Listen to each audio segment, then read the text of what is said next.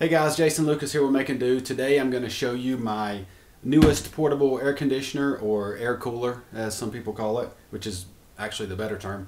But this is the third one I've made, and I'm going to show you how I did it and what makes this one better than a lot of the other ones that you see out there. Everything that I've got here, all of the parts that I used to build it with, I'm going to have links in the description below so that you can go get those parts if you need to.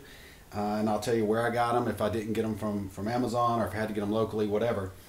But so on this one of the things that makes this cooler so much better than a lot of the others is a lot of the coolers you see out there, they have the fan motor, no matter what kind of motor it is, but normally they'll blow in to the cooler where you have like a bed of ice or blocks of ice or whatever, and they blow across the top of that ice and then they come back out.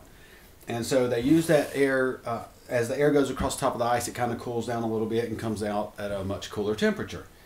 And so one of the problems, and I actually built one similar to that, and my first one actually, one of the things, or one of the problems that you have with that is when the air goes onto the top of the ice, it kind of actually creates an air pocket that just keeps circulating. So a lot of the air that's coming back out is not actually even hitting the ice. It's just kind of mixing with the other air and cooling down a little bit.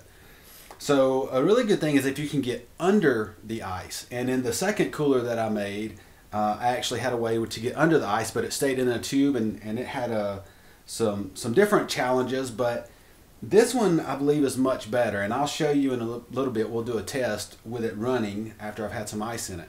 But let me show you how this one works. Oh, before I do that, one other thing is, another thing that makes this one work so well is the motor. This is a marine blower, air blower, and it blows out a lot of air. It's 270 CFMs, and so first off, you have a lot of airflow with this because of this blower, and I'll have a link for this as well.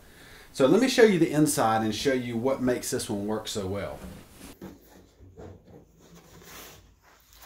So when you look in here, if you notice, you see I've got this grate that's going, it's about halfway in the depth of the cooler.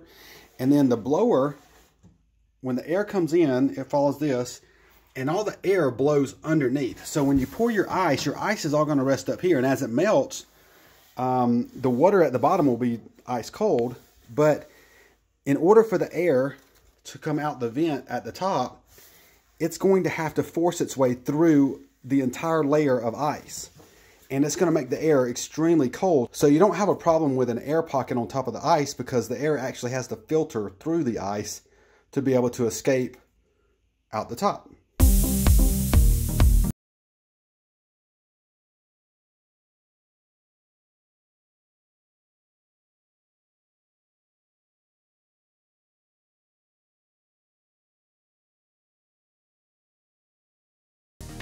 So I'm really excited about this air conditioner. I think it's one of my best ones yet. And the reason is because it just blows out a ton of air, and the air is really cold. It's probably the coldest out of all the portable ACs that I've built like this. And let me show you how cold it is coming out.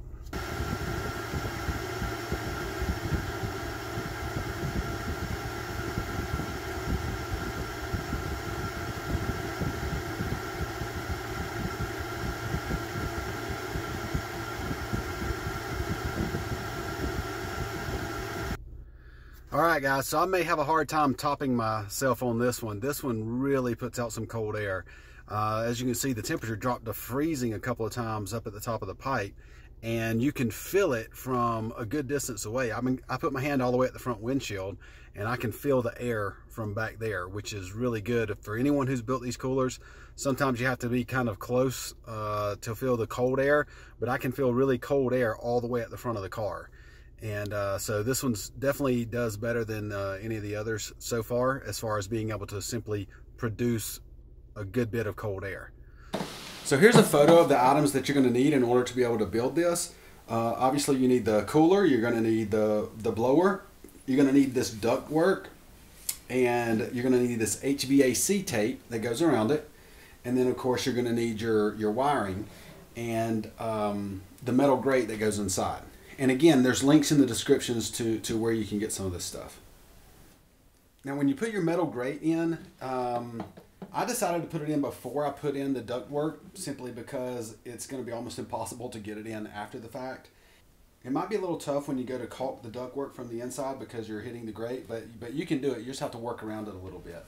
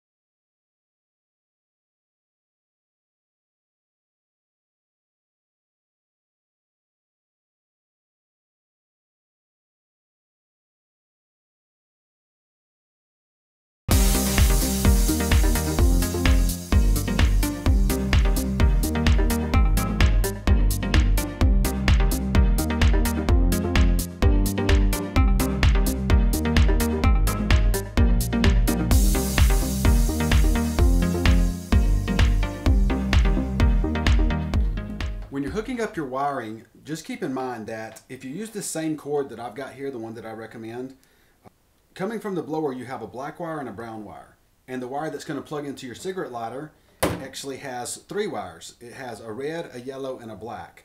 So if you use this same exact wire, you're going to want to hook the black and the yellow from the lighter to the black cord on the blower. And then you're going to want to hook the red cord or the red wire from the lighter to the brown cord on the blower. So that's it, guys. Thanks for watching. Good luck making your cooler, and if you have any questions at all, feel free to ask in the comments below.